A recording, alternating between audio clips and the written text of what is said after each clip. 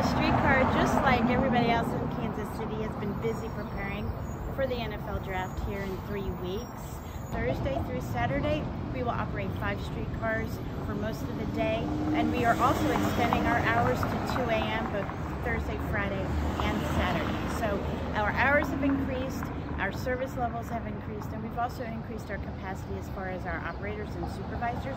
So it'll be an all-hands-on-deck situation, and we'll want to make sure we get people exactly where they need to go, whether that's to the draft, to work, to home, wherever it is downtown, in the most quickly and efficient and safe